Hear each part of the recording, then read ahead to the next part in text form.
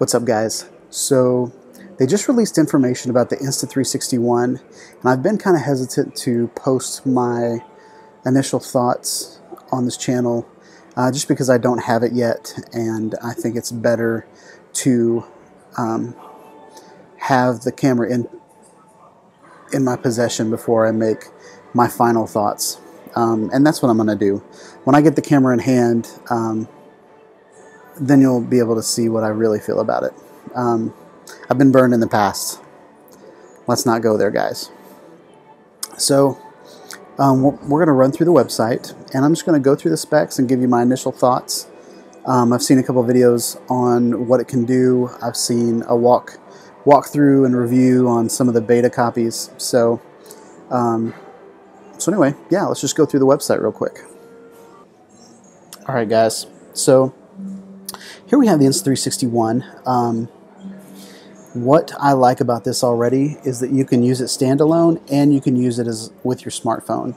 I was so excited when the last one came out, the Insta360 Air. I was so excited at how small it was. When I found out that you couldn't use it without your phone or a computer, then that kind of hurt my feelings. Nothing bad about Insta360. They make some amazing products.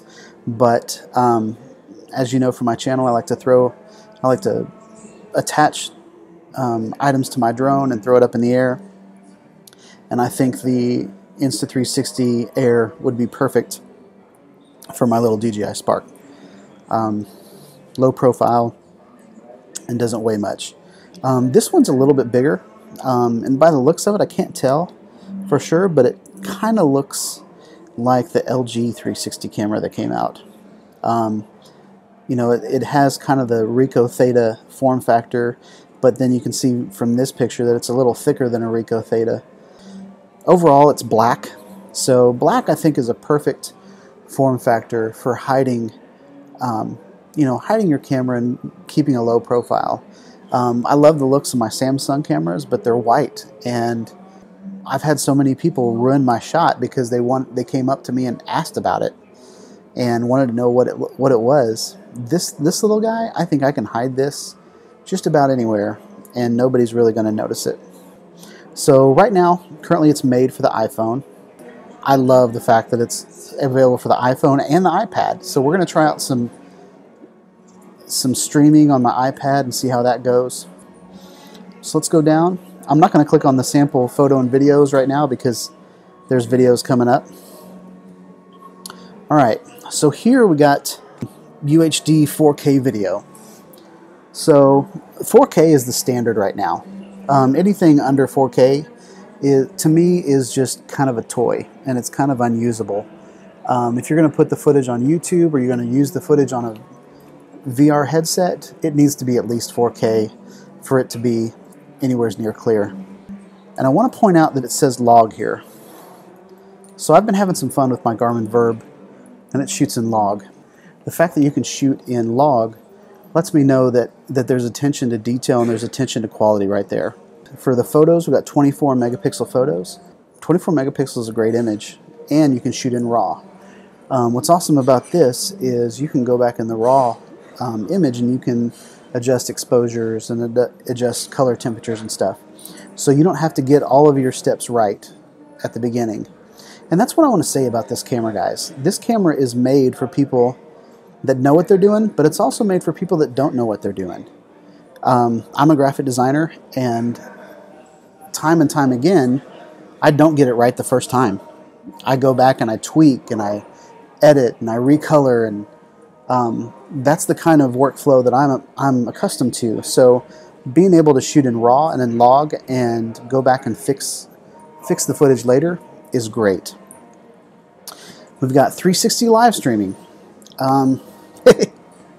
I have mixed feelings about live streaming right now. I've tried out the Meosphere, I've tried out the Garmin Verb. Yes, it's great that you can 360 live stream.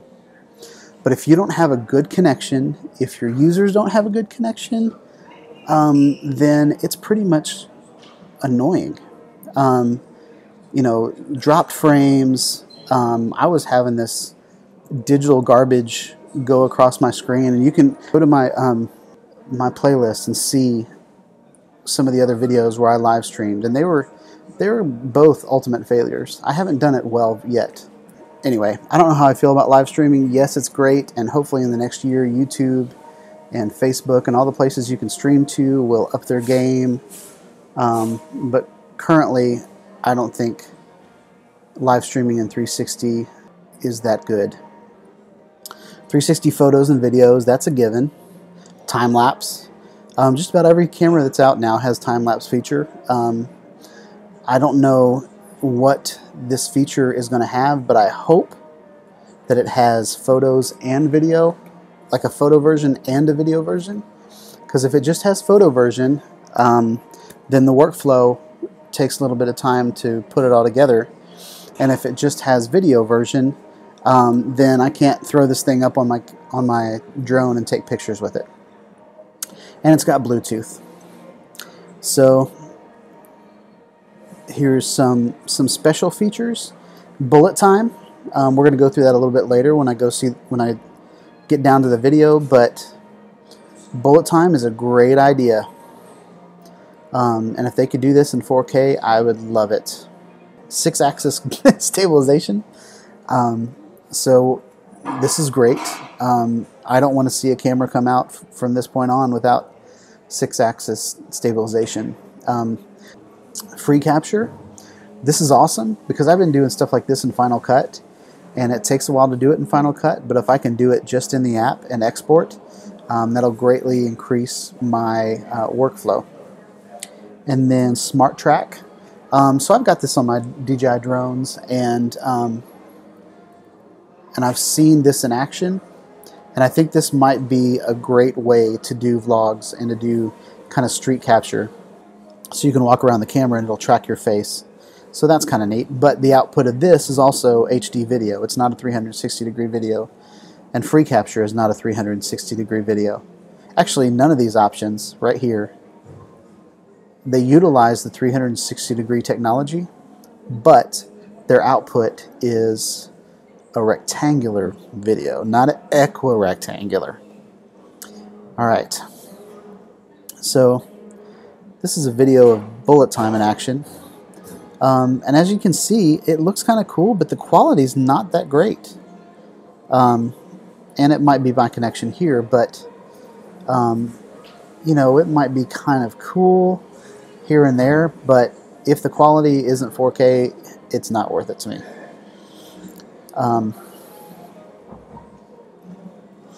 Here's an example of the stabilization. So guys, that stabilization is really good. And I'm super excited to throw this thing up on my drone. There it is right there. That's on my drone. No, it's not mine, but I have that drone, and I'm definitely planning on putting it up. So shoot first, point later with free capture. So I saw a review of this option, and basically you go back and watch your footage after you've shot it, and then you look around using your phone. That's a brilliant idea. This is in the software and not in the camera. So there's other cameras that do the same thing. The Garmin Verb, it has like compass lock, and it allows you to point in the same direction or follow the path using GPS coordinates. So this right here, it's great, and Insta360 software is definitely on par. Here's the Smart Track. As you can see there, you can put the camera in the middle of the skate park, and it's just following this skater around. So you can create some pretty cool shots without doing anything. So that's awesome. I like that a lot. Here's the live streaming feature. We're probably watching it from this point. But live streaming, I'm willing to give it some more chances, but so here's some accessories. I want to talk about these accessories. None of these accessories are by, well, these three accessories that you can buy it now are not even by Insta360.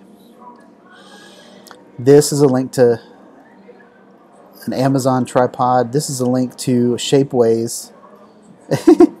And this is a link to a helmet cam. So All of these guys you can buy right now and put it on any of your cameras on them. But the technology in the camera might be better for your drone than, let's say, the Ricoh Theta.